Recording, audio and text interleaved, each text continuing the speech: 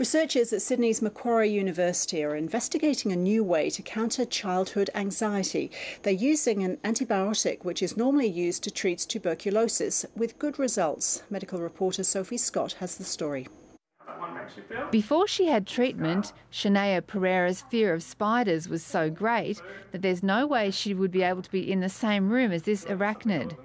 She took part in a new trial for childhood anxiety at Macquarie University's Emotional Health Clinic. Well, I feel a bit less scared and I can go to rooms that have spiders in them. As well as being gradually exposed to spiders, she took a medication called decycloserine. It was originally used as an antibiotic for treating tuberculosis, but in very small doses just before the exposure therapy. It helps make the non-fearful learning that is taking place during the exposure therapy more strong. When given just before an exposure session, it's been shown to improve the chance of a faster and longer-lasting recovery. The medication helps patients learn that what they fear is safe.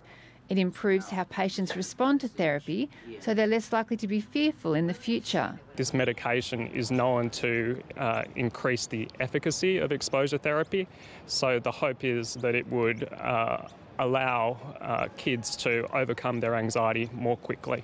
As well as spiders, researchers are trialling the treatment in children who are scared of dogs. So far, the results have been good. Sophie Scott, ABC News.